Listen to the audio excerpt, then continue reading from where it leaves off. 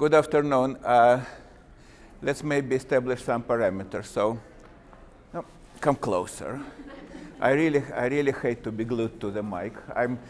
I'm sure I will be heard even in the back rows, but it will be kind of more intimate and easier to interact.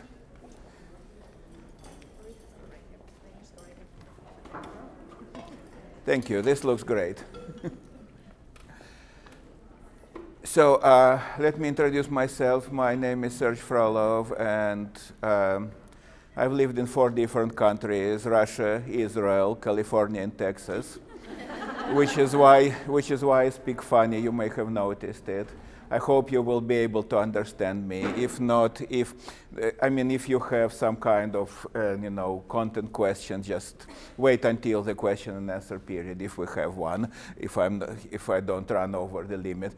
If you have just small question over something that I say, just raise your hand. There's no problem with that.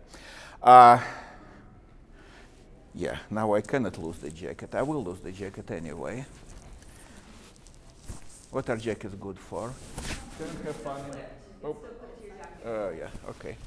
Never mind. Will it be good on my shirt? Okay.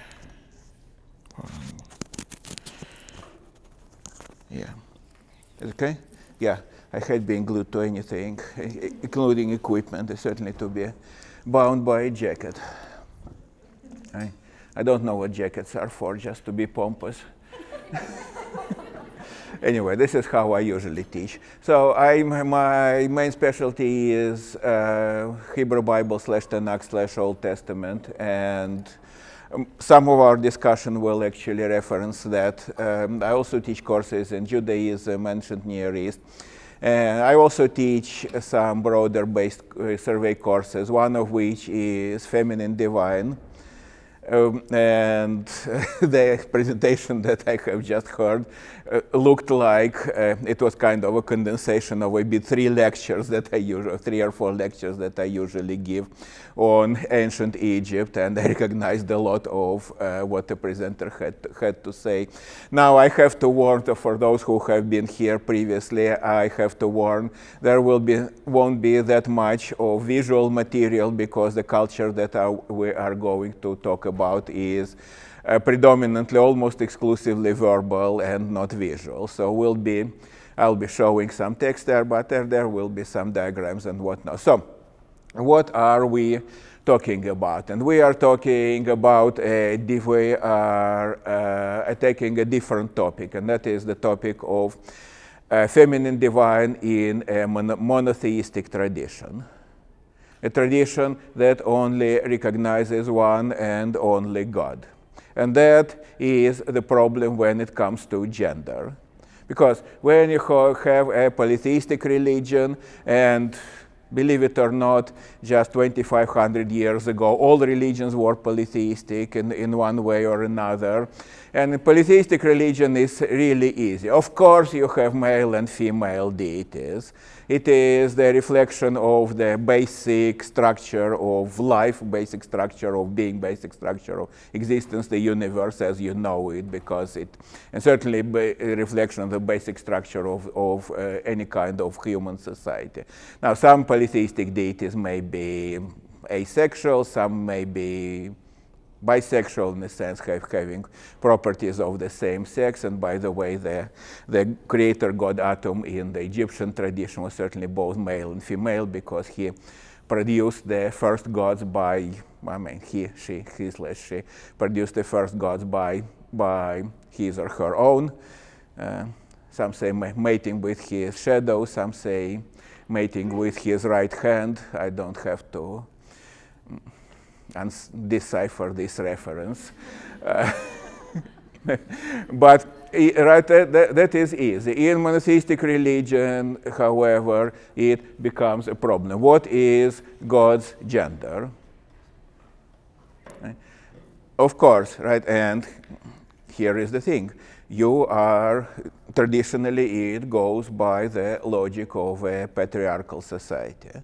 And of course, in a patriarchal society, it is men who have power. You need to have your genitals on the outside in order to be even considered to be any kind of ruler or to have any kind of control, having any kind of domination. Gods are generally supposed to have power over humans, but it is so much so, again, in monotheistic religions, because there is only one God. In polytheism, of course, there is power play between gods.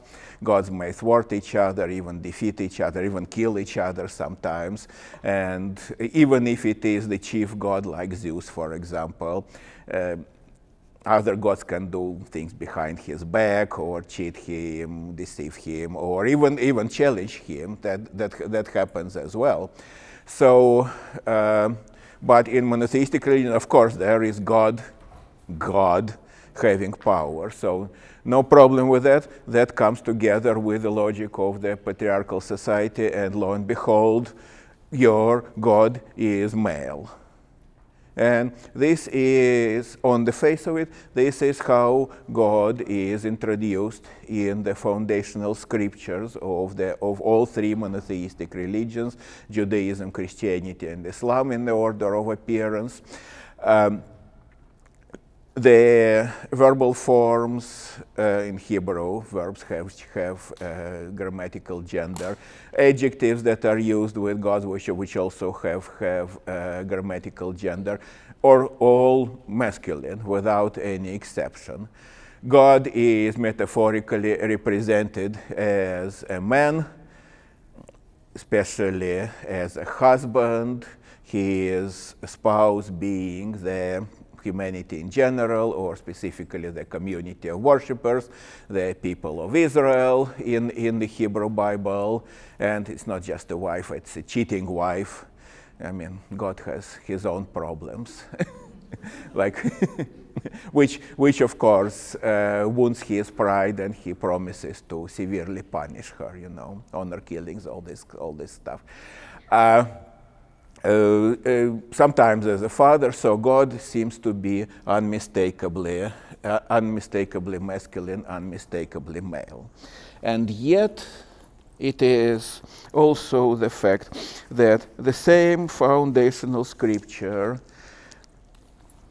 the Hebrew Bible, also provides resources, textual resources, for a very different approach. And that is all that happens with the Holy Scripture. My work definition of the Holy Scripture is a text where you can find justification for just about anything. And of course, that is right. I often hear from people, oh, the Scripture says. First of all, make sure that it really says that. But even if it really says that, it also says this. Yes, the Scripture refers to God with masculine pronouns and adjectives and verbs, but it also says this, right? And that is the very beginning of the Hebrew Bible, the very beginning of the whole Bible, right? The first chapter of the book of Genesis, which is the subject of so many culture wars these days, right, with creationism and whatnot. And I always say, now, why is everybody concentrating on this one chapter? There are 949 chapters in the Hebrew Bible. Can we just forget about it? But here's what it says. And God said, let us create humans in our image according to our likeness. So, human are like God. And let them have dominion over fish of the sea and birds of the sky and beasts and the whole land and over the swarming things that swarm on land. So, I mean, we are supposed to have dominion over creepy crawlies, right? Now comes the important part right here. And God created humans in His image, right? Again, this is what the Bible Hebrew Bible consistently said. God, right? Masculine pronouns, and you cannot be ambiguous about this, unambiguously masculine pronouns. But in the image of God, He created them, male and female. He created them. Meaning, both male and female humans are in the image of God. And that provides space for you to think that God is both male and female, and that all this use of masculine grammatical form is just a conventional use or conventional way of referring to something that is both male and female. I know a lot of languages, and in a lot of them, traditionally, the mixed group of men and women or males and females is referred to as with masculine grammatical forms. So, which is also comes from the patriarchal society, of course, but which means, right, all these ways of speaking about God do not necessarily say that God is exclusively male. God, according to this, God may be both male and female. And this idea goes through the post-biblical tradition, ancient Israel, then the descendants of ancient Israel, the Jews, Judaism. But it especially flourishes in the Jewish mystical tradition, known as the Kabbalah. Right. The word Kabbalah simply means tradition, period, but what we're talking about is the mystical tradition, Jewish mystical tradition. According to the Kabbalah itself, it was created almost in its entirety by a rabbi who lived in the 2nd century of the Common Era. His name was Shimon Bar Yochai. And the legend goes he participated in an uprising against Romans, and when the uprising was suppressed, he had to hide for, I think, 40 years in a cave. And when he finally could emerge out of the cave, he started spouting all this wisdom, all this mystical Kabbalistic wisdom, which I say is not surprising after 40 years in a cave. You certainly might have a revelation or two here, there. Historically, although the roots of the Jewish mystical tradition indeed go back to the ancient times, and basically they go back actually to the Hebrew Bible, the Kabbalah as we know it, the so-called classical Kabbalah, it is medieval.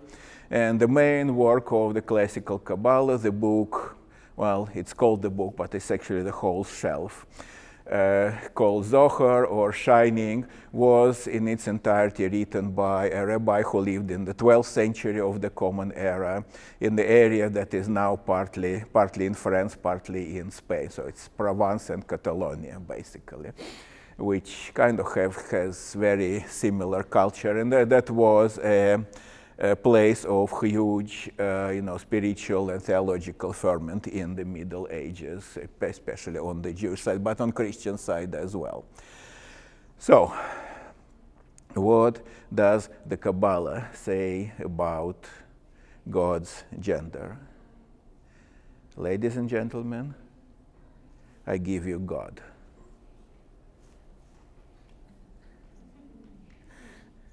This is the diagram of God according to the Kabbalah. Now let me explain. First of all, this is not all there is about God, but this is all we can know about God.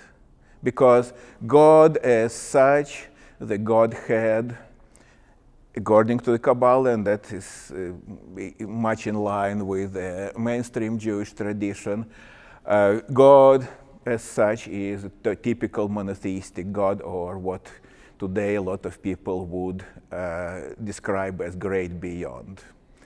And when I first heard this term, I misheard it and said, great beyond. Well, it kind of fits because it has no color, right? It's all gray. And this is the great beyond as we usually understand it, because, I mean, the typical monotheistic God, you cannot say anything positive about this God. You cannot say what this God is, right? You only can say what this God is not, right? not human, not an animal, not any kind of being, having no properties, certainly having no gender. This is one aspect of God according to the Kabbalah. Right? So something is called transcendent or unmanifest God. And this aspect of God is referred to in the Kabbalah is simply is Ein Sof, which is usually translated as the infinite, but even that is wrong, because the infinite is also already an attribute of God. And again, this aspect of God cannot have any attribute. So it doesn't mean, literally doesn't mean the infinite, it means the infinity.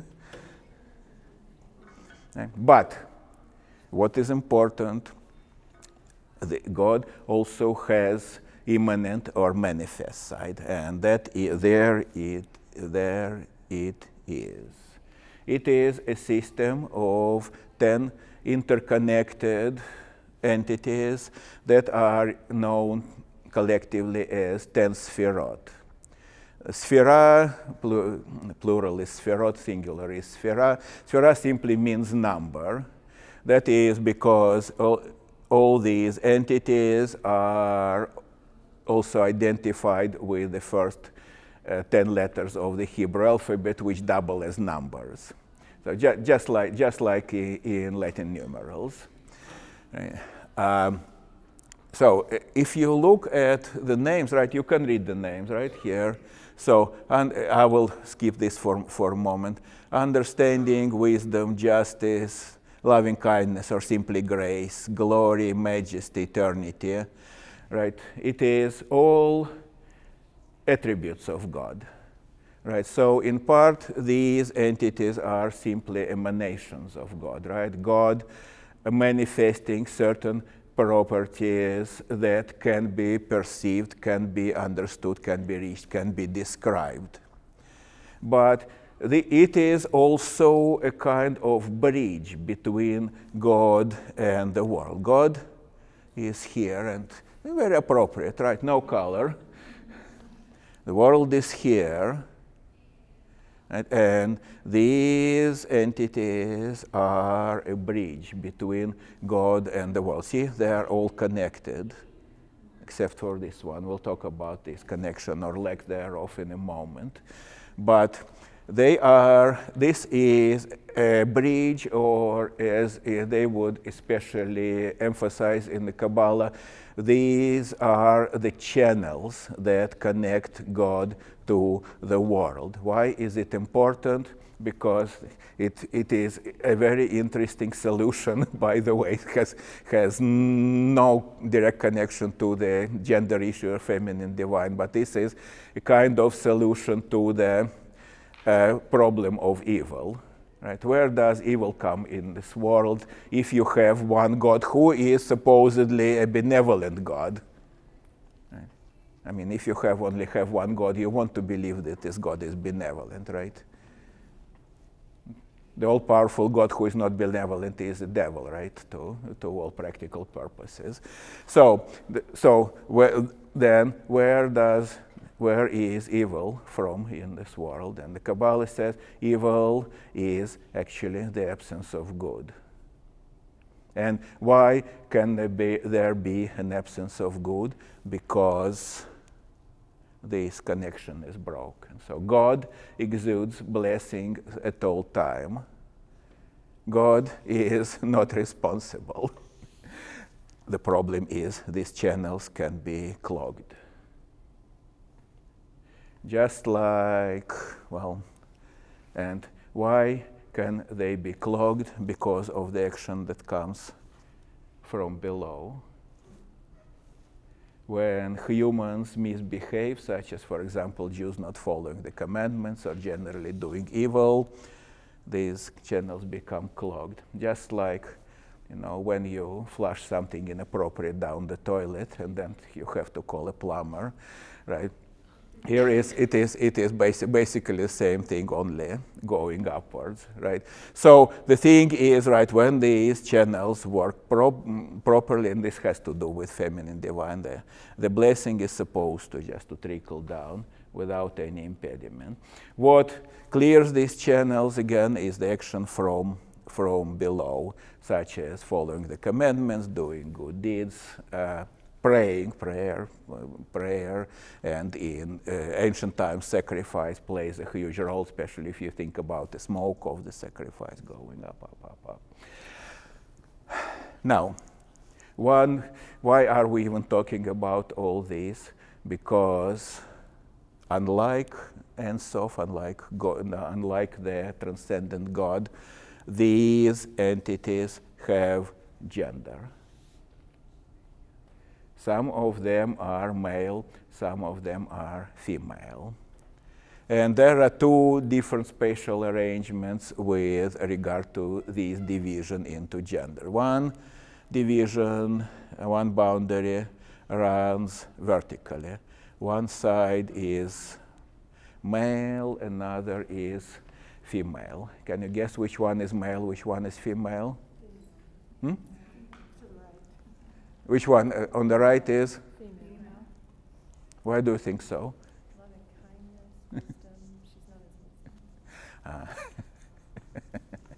Interesting, right? Bear in mind, the Kabbalah is still, with all its interest towards the feminine, in general, feminine divine in particular, still a product of a patriarchal society. And in a patriarchal society, we all think in binaries, right? All our perception is in binaries, like up, down, hot, cold, right? We, they, I, them, and so on, I, you, and so on, right? And in the binary, one side is always good and another is bad. So in the binary, in the left-right binary, which side is good and which one is bad? Right side is good. Right? Correct. Right is correct is right. Right? Hear my wedding band? That's European tradition, right? Because right hand is the good hand, by the way, right? This is why lefties were always viewed with suspicion, right? Because the right side is God's side, the left side is the devil's side. Seriously. Instead of just, you know, helping them to use their hands properly, try to do it with your right hand, right? So, right, and another stereotype that is associated with the patriarchal society, and that is you find in a lot of religious traditions, is that generally women are tougher than men, which is not so incorrect, I think, in some respects. But here is the thing, right? Here, definitely the tough side, right? Justice, especially here, justice, right? And justice, it's not just justice, it's judgment, all right? This is the female side.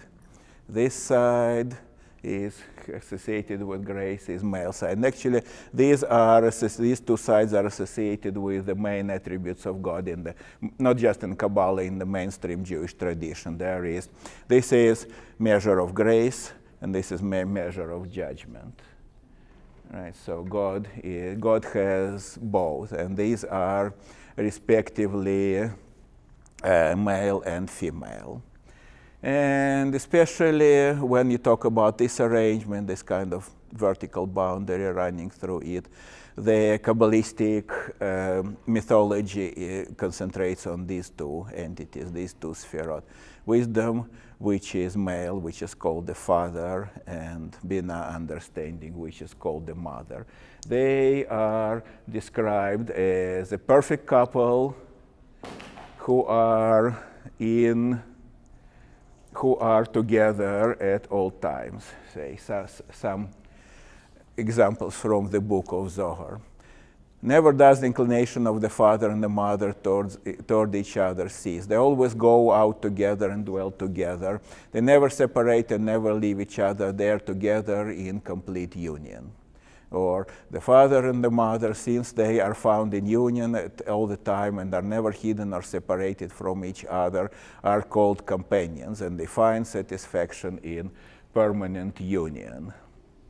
And you might think, what kind of union, what kind of satisfaction is there? It is entirely spiritual or emotional or something like that. No, we're talking about sexual satisfaction as well. Here they have different names. I just put there in square brackets. So when the seed of the righteous is about to be ejaculated, he does not have to seek the female, for she abides with him, never leaves him, and is always in readiness for him. His seed flows not save when the female is ready, and when they both as one desire each other, and they unite in a single embrace and never separate. Thus the righteous is never forsaken. So within the Godhead, we don't just have male and female elements. These male and female elements actually have sex with each other.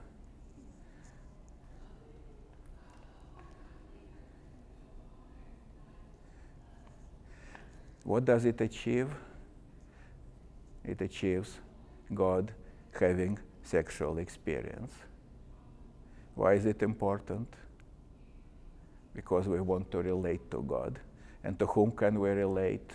To people to somebody who shares our experience. We want God to understand us. How can God understand us if God has never had sex? And that fills that void. Now, sex very logically leads to children, right? So I'm returning to this diagram. This is father, this is mother, and they have children. They have a boy and a girl who are full siblings, and sometimes even described as twins. So this is the son, Tiferet, or glory, and this is the daughter, Shekhinah, or divine presence, right? I've talked about the vertical arrangement, right, between God, this system serving as the bridge between God and the world, right? Of course, on top there is crown, right? This is the sphere that is closest to the transcendent God, and this is divine presence at the bottom. Why is it at the bottom? Because it is closer to the world, right? It's God's presence in the world. What other kind of divine presence is important here? But this arrangement also makes sense because these two entities, these two sferot, the male Tiferet and the female Shekhinah, they are not just full brother and sister, they are also a couple, which again is very common in polytheistic religions. There was just a presentation on Egypt in this room, and the first several generations of gods according to Egyptian mythology, were full brothers and sisters, also couples, and had children. And the most famous couple, Isis and Osiris, they are not just full brother and sister, but actually twins. And some Egyptian myth says that they became a couple even before they were born.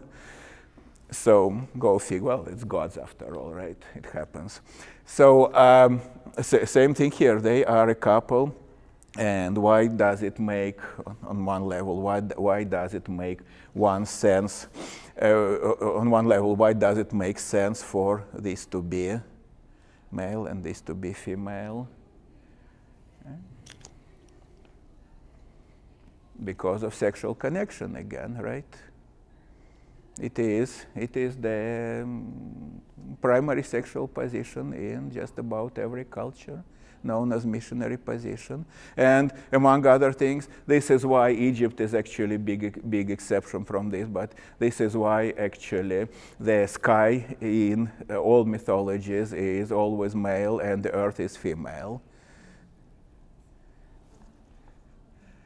But we'll get to their relationship and their being a couple. Now, Shekhinah, right from now on, we will mostly concentrate on this particular sphere because she is really an ultimate expression of the feminine divine in the Kabbalistic tradition. Now, how is, where am I on time? Ah, not bad at all. So, how is Shekhinah described in the Kabbalistic tradition, Kabbalistic mythology? I would say there are four main aspects of her description. One aspect, she is a virgin. She is referred to as a virgin spirit, something like that. Second, she is a mother. And you might say that these two things don't really go well together, but they do, right? Including in Christianity, for example. What? It does.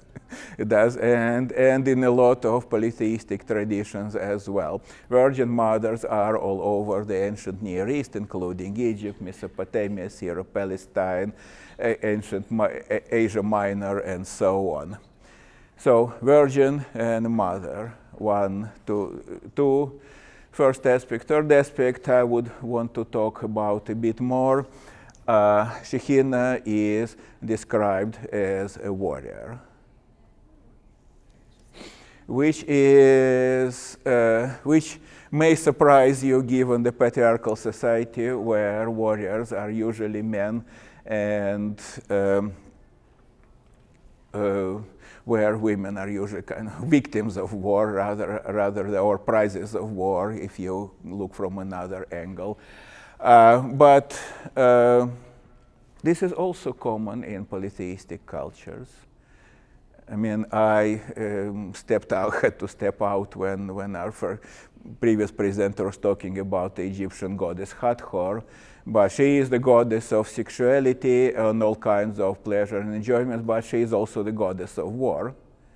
Or in Mesopotamia, Inanna or Ishtar, she is the goddess of sexuality, often compared to Aphrodite or Venus, but she is also something that neither Aphrodite or Venus are, and she is the goddess of war. So this is common. Now, when Shekhinah is described as a warrior, her image becomes terrible, becomes monstrous. She is described as a giant who can eat 1,000 mountains at one bite and drink 1,000 rivers at one gulp. She has claws, her hair is disheveled, she wields all kinds of weapons, she is accompanied by all kinds of monstrous creatures who are her army. So if you started thinking about the South Asian goddess Kali, very similar, disheveled hair, claws, and there are no garland of skulls around her hips, but that's the only difference probably. And by the way, again, the classical Kabbalah comes from the 12th century. Medieval times. By that time, there was connection between Europe and India, so maybe there is some influence coming from there as well. And again, much of Kabbalah is actually kind of running but very disjointed commentary on the Hebrew Bible. And according to the Kabbalah, every time when in the Hebrew Bible God is described as waging war, and that happens all the time, that fighting, all of that fighting is actually done by Shekhinah. So she may be quite tough. On the other hand, she is also, and that is probably the most common description of Shekhinah in the Kabbalah, she is described as a lover. Now, whose lover? Well, almost everybody's. Let me explain. Now, Shekhinah is described as being irresistibly attracted to every pious man. That includes biblical characters, and there is a lot of pious heroes of piety in the Bible. With some it worked, with some it didn't. For example, Shekhinah had a thing for Jacob, who is the forefather of the people of Israel. He's the one who received the name Israel, but it didn't work out because Jacob had 4 wives, so he was preoccupied with them. It, however, worked very well with Moses, so well that Moses even abandoned his wife Zipporah for the sake of Shekhinah. And that, by the way, again, is a very ingenious interpretation of the Bible, because if you read the book of Exodus, Moses had to escape from Egypt. He goes to live in Midian, marries the daughter of the local priest, whose name is Zipporah, then returns with her to Egypt to perform all the miracles and to lead the people out. And then Zipporah disappears. She's never mentioned again. Yeah. Where did she go? Kabbalah says, well, she had to go because Shekhinah was there. And Shekhinah also is said to have a thing or two with Solomon, but with Solomon the importance lies elsewhere. We'll get there in a second. Now, Shekhinah is also described as being attracted, actually, the word in the Kabbalah is clinging, to the pious Jewish men who have to spend years, sometimes decades, away from their families in order to study with famous rabbis. Now, why is it important? Because unlike Christianity, at least as it was because before the Protestant churches came along, unlike Christianity, Judaism rejects any kind of asceticism and especially rejects any kind of celibacy. The general principle is that complete fulfillment can be only found in the family. Real blessing can be only found in the family. But then, again, the Jewish tradition also extols men who, for the sake of learning, go and study with famous rabbis, staying away from their wives for years, maybe even decades. Like the famous Rabbi Akiva, he stayed away from his wife like for 40 years or something like that. So how can it be that these pious men remain unfulfilled? And the Kabbalistic answer is Shekhinah is their replacement wife. As long as they stay away from their families, they are fulfilled with Shekhinah. But especially Shekhinah has a connection, as again I said, a couple with her brother, possibly twin brother, Tiferet. When Kabbalah talks about the relationship between these two, first of all, they get different names. Tiferet is referred to as Malka Kadisha, or Holy King.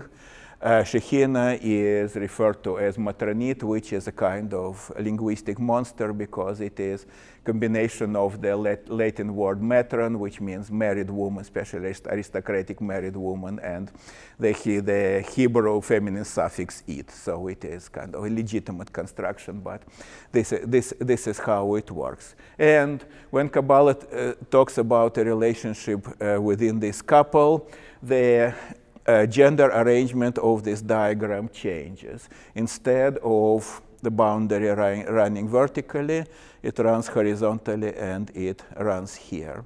Basically, Tiferet takes over these 9 sphirot, which begin to form a human body.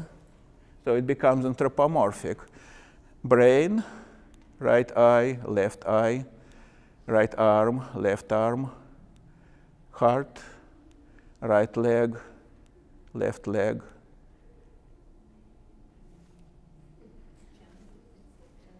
Yeah, yeah, you got it, right? So it's not just a human body, it's not just anthropomorphic, it is very unmistakably a male body.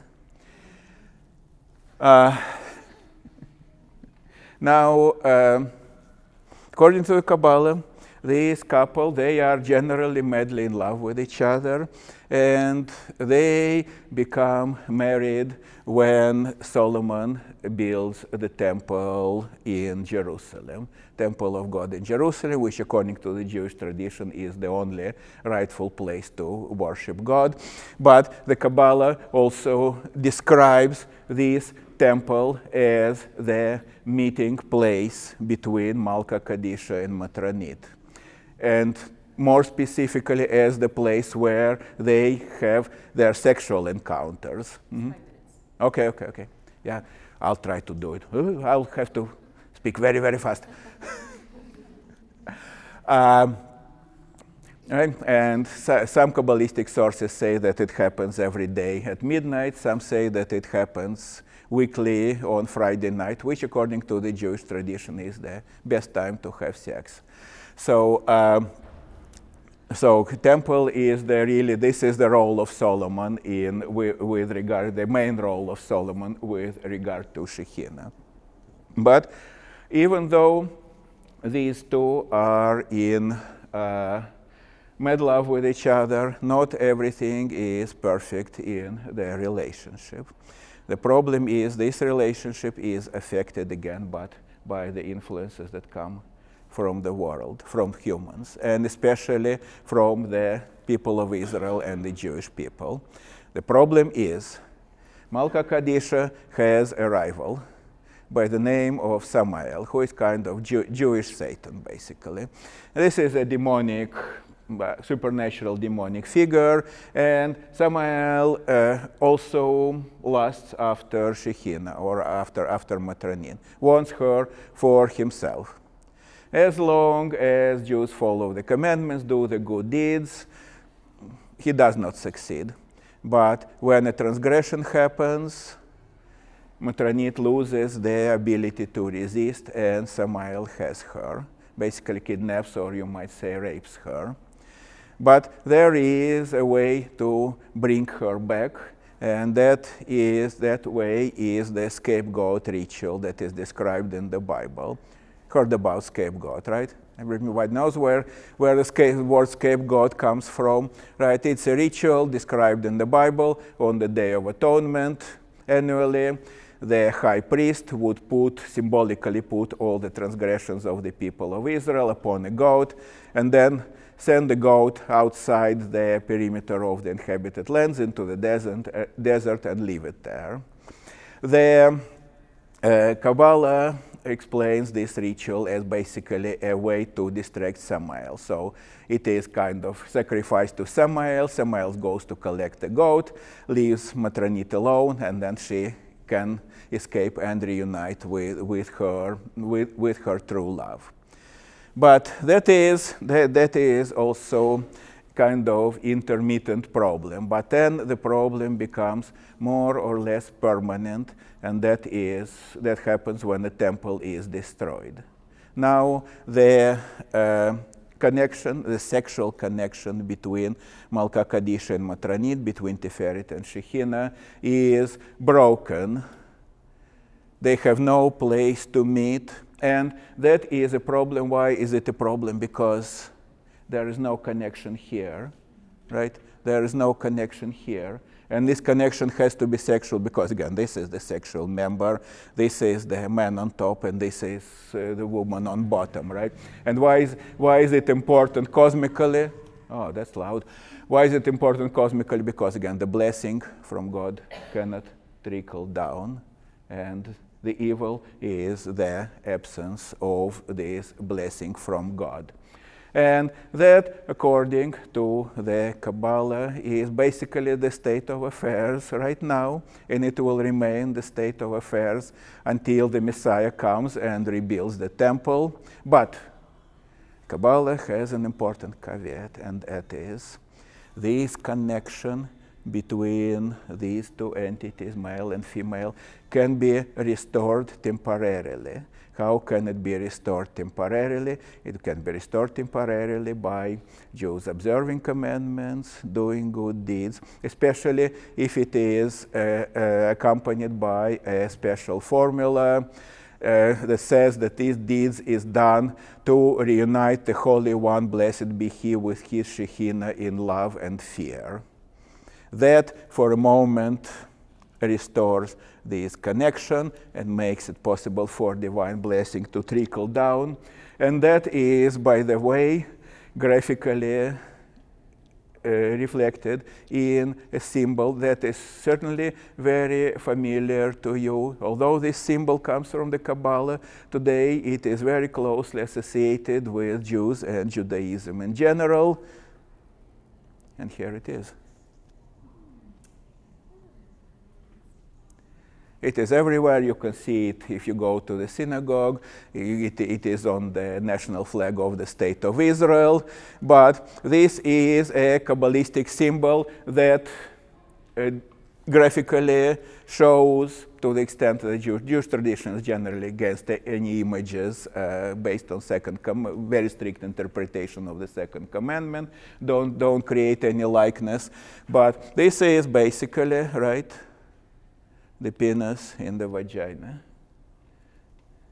This is, again, the sexual connection between the male and female elements of the divine. So this is what the Kabbalah does. It brings the sorely missing and sorely missed female element into a monotheistic religion, even when it's so difficult to do, just because of the very nature of monotheism and because of the patriarchal presuppositions.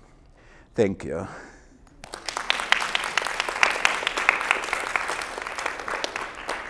Questions, if you have any? Questions? Questions? Don't be shy. Let me just interrupt and say, if you do want to stay and ask questions, feel free. Otherwise, we are meeting back in the main room in about 15 minutes, so there is time if you'd like to stay for a little bit for our closing session. So thank you, everyone, for coming, and thank you so much for your presentation. Thank you. Yeah, come if you have something to ask, or you can just do it right now. Please.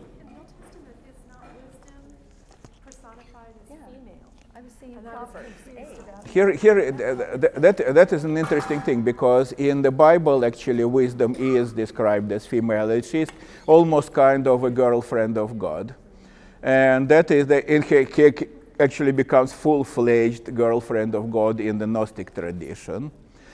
But somehow in the late antiquity, early Middle Ages, it shifts. You know, this famous mosque, now it is a mosque in Istanbul, which used to be a Christian church, which is called Hagia Sophia, which means Holy Wisdom. And who is Holy Wisdom? Jesus. Who is not female, for all we know. Right, so it shifts, but again, it raises question about the about the feminine divine in the monotheistic traditions. The way I see it, all monotheistic traditions just yearn for a feminine element. They need it for any number of reasons, and they grasp in all directions to find it, such as Mary in a lot of branches of Christianity, right? In some versions of Catholic Christianity, right, Mary is almost more important than Jesus, right? I mean, go to Mexico, right? It's or in Russian Orthodoxy. Or in Latter-day Saints Mormonism, right? There is the Heavenly Mother, who is not even Mary. So, yeah, it is you can't have a religion without feminine divine. That's because there are so many things that cannot just happen without it. How widely accepted is the Kabbalistic tradition in just general Judaism? Kabbalah emerged on the fringe, and for some time it remained the fringe, and especially because it generated a couple of pseudo-messianic movements which did a lot of harm to the Jewish population in general. A lot of rabbis were wary about it. Among other things, there was a prohibition to study Kabbalah if you are younger than 40. And there were other conditions, such as being well versed in the mainstream Jewish tradition and so on. But starting in the 18th century, it barged into the mainstream big time with the birth of the Hasidic movement. Because Hasidic, the whole theology of Hasidic movement is strictly based on the Kabbalah.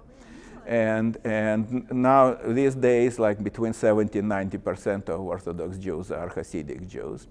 And the concepts from Kabbalah also kind of trickle even into non-Orthodox Judaism, such as, for example, the notion of tikkun olam, the mending of the world, as the primary responsibility of Jews and humans in general. That is a Kabbalistic concept, but today Reform Jews would embrace it with both arms. So yeah, I mean, Jews are generally a very disagreeable bunch. So, I mean, I always tell my students, you know, all these ideas about the worldwide Jewish conspiracy are nonsense, because those people just don't know how difficult it is for Jews to agree on anything. And that is healthy, I think. So there might be still Jews that, you know, think that Kabbalah is kind of stupid superstitions or something like that. But it is really, it has been mainstreamed a lot in the last 250 years, say. Thank you. Now there is an anecdote. So there is a celebrated scholar of the Kabbalah, Gershon Scholem. He was still a young scholar, but already studying the Kabbalah, and he has to speak at a conference. And when he comes to the room, he sees that the meeting is presided by Saul Lieberman, a Jewish historian, who was known to think that all Kabbalah is complete BS.